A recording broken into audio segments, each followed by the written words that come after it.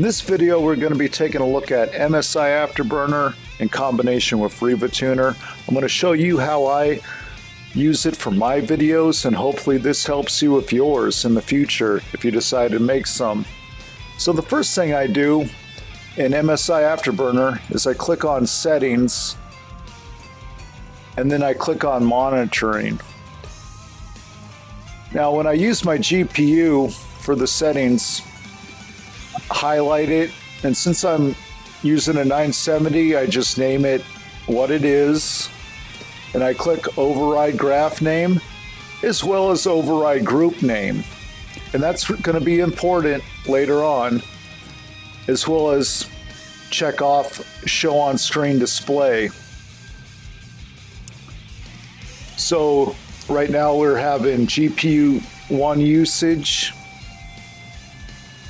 Further we go down, we'll have the core clock, and as you can see, everything's in the same graph name and group name. And we have memory clock as well as memory usage. Now that's all we're going to look at for right now. And as you can see on the top left, we have 33% for the usage, 1177 megahertz for the core clock, 3506 for memory, and 1383 for video memory usage. It's that simple. And if you have any other questions, wondering what anything does, it's very self-explanatory. MSI AfterBurner just does a really good job at explaining everything. And one thing that they added that's really cool, there's actually two things in the betas that they've added, is CPU clock. And you can show that, and you can see I have mine as my i7-4770K, and it's showing 14% usage at 3899 megahertz, or 3.8. 99 megahertz. Now one of the cooler things that's been added, makes you feel like you have your own FCAT system, is the frame time and frame rate graphs.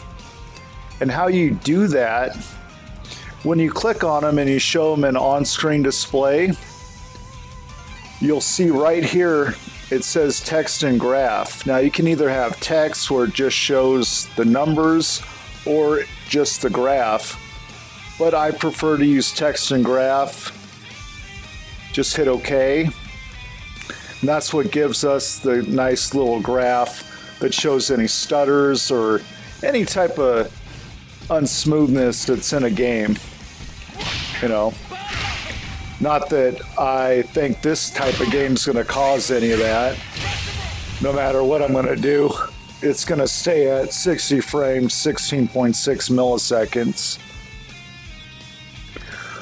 So now that that's out of the way, we're going to look at RivaTuner. Now RivaTuner is just amazing what you can do for customization. For show on screen display, you want to make sure that's on. Start with Windows, that's personal preference. You know, if you restart your computer. And just like MSI AfterBurner, there's tons of little hints that they show you. Each thing you click on will let you know what does what. These are just my settings that I have it on. Now, since I'm playing on a 60 hertz monitor, I normally always play my games with vertical sync off, and what I'll do is I'll set the frame limit to 60. If you're testing out a game and you want to see your max frames per second regardless of what hertz monitor you're on, you just want to set it to 0 and then hit enter.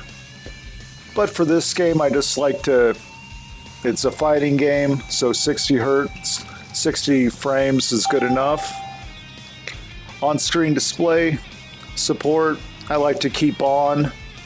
Now, on-screen display rendering mode, I prefer raster 3D. You switch it to vector, and everything kind of looks I don't know, it just looks choppy, blocky, feels like it's 1980s. Same with Vector 2D, only it's a little worse. Really hard to read. So I just like to use the Raster 3D. To me, it's just a much cleaner look. Now, you don't have to have shadow on or stealth mode normally. I like to use stealth mode because some games they just don't like on-screen display, and they'll think that you're cheating or something, you know. So I normally keep it on, but some games just don't support on-screen display at all. I'll give you an example, like the Destiny 2 beta got a patch. Next thing you know, nobody could use on-screen display. Okay, so further on, we got some really cool options before the video's over. You got on-screen display fill. Now this was added recently, I think a few betas ago as well. Now when you turn it off, it's kind of hard to see that now, you know, I mean, because I like to use white or yellow depending on the game. But the display fill really makes everything pop, makes it a lot easier for people to see, even with a wider background or for whatever game you're playing.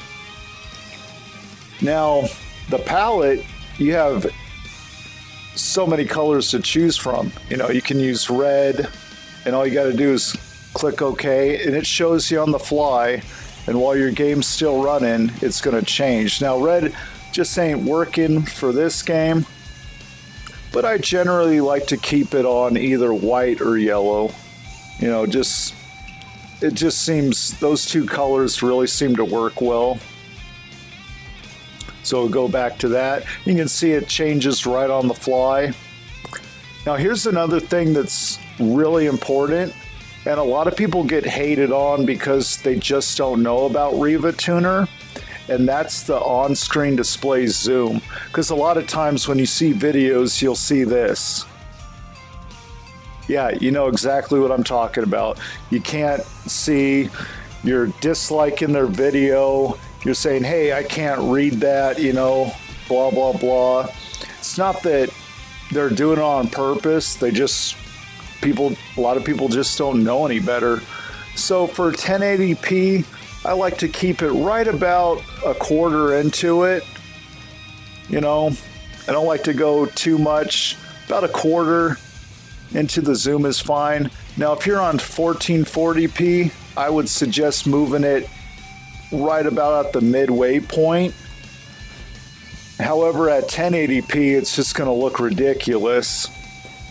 And then if you're on a 4K monitor up to 8K, if you're doing sampling up to 8K, or if you like got the money for an 8K monitor, I would definitely move it all the way up. But on 1080p, it just looks ridiculous.